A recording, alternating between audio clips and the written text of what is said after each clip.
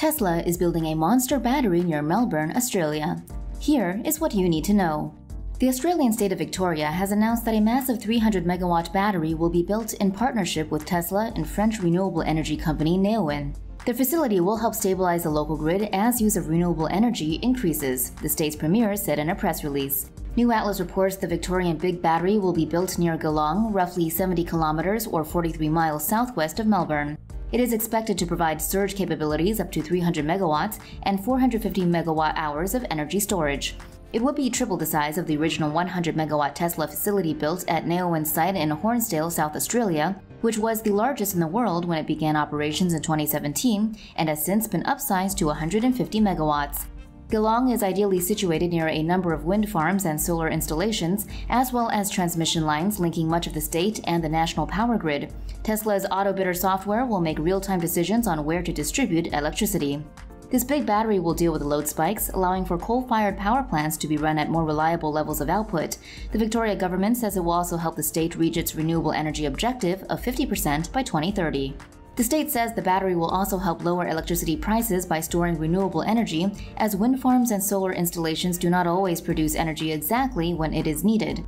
Unlike the first ginormous battery built by Elon Musk's company, the battery in Victoria will not be constructed within 100 days, but it is scheduled to go online at the end of 2021. The world's largest lithium-ion battery may have cost a pretty penny, but it's already exceeding expectations in just its first year of operation. The Hornsdale Power Reserve consists of a 100 megawatt lithium-ion battery built by Tesla and paired with the Hornsdale wind farm near Jamestown in South Australia. The battery is comprised of several hundred power pack towers which store renewable energy generated by the wind turbines. It can power 30,000 homes during peak usage hours, as well as provide backup power if there is a shortfall.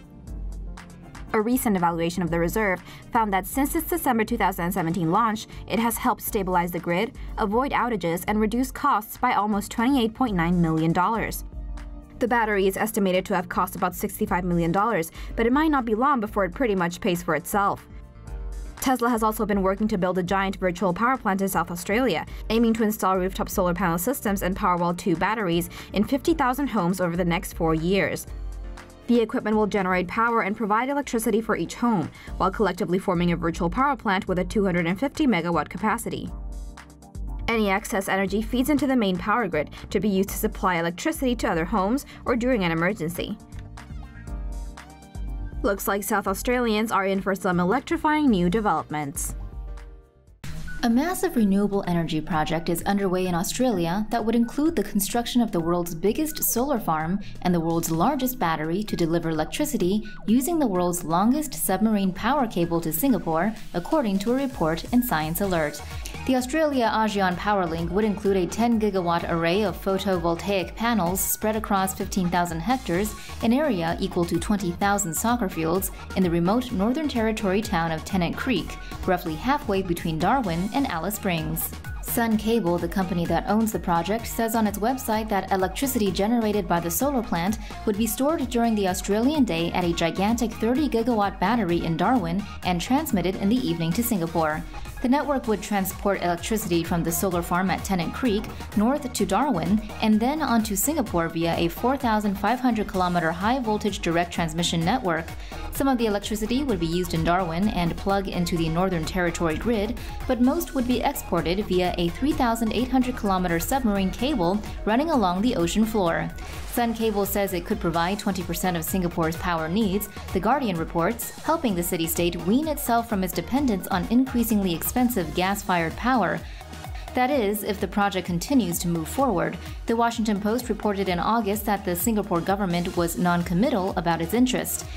According to the current plan, construction would begin in 2023, energy production would start in 2026, and the exported electricity would start flowing in 2027.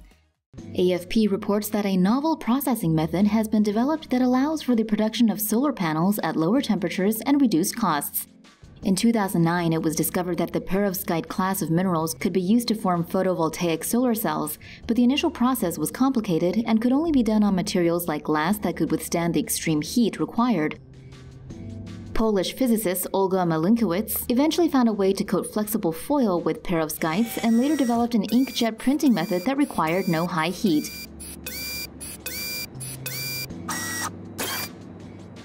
The perovskite-coated solar panels are flexible and can be easily affixed to laptops, cars, drones, spacecrafts, and buildings to allow them to produce electricity even in the shade or indoors. According to current estimates, a standard 1.3 square meter panel can supply a day's worth of energy to an office workstation. The projected cost of the panel is $57. Malinkiewicz claims the initial cost of the inkjet panels will be comparable to conventional ones. Her company, Sol Technologies, partnered with Swedish construction firm Skanska, which will incorporate the solar cell technology in its projects across the globe. Experts say perovskite technology could revolutionize access to solar power for all, as it has the potential to address the world energy poverty. Tesla may soon be collaborating with Greece to help modernize its power grids by using advanced energy storage technology. According to Electrek, Tesla has presented Greek officials a proposal to reduce the country's fossil fuel dependency and aid the transition to renewable energy sources, also known as RES. The proposal suggests the creation of a microgrid composed of energy storage systems to power remote Greek islands that are not connected to the country's main power grid. Tesla's previous microgrid projects have been powered by power packs. Tesla power packs are rechargeable batteries that store energy from renewable sources. The power pack can store large amounts of energy off-grid and are made to function as large-scale supplemental power systems. Government authorities are reportedly considering conducting a pilot project on the island of Limnos in the Aegean Sea. A large array of solar panels would be installed in order to power energy storage facilities during the day. The energy stored would be used during the night. Tesla has already built successful energy storage projects in several countries, including Hawaii, Puerto Rico, and Samoa. In an interview with Capital.gr, the Greek Minister of Environment and Energy, Mr. George Stathakis, who met with Tesla, said the conversion of the islands to RES, apart from being environmentally useful, is now also economically viable.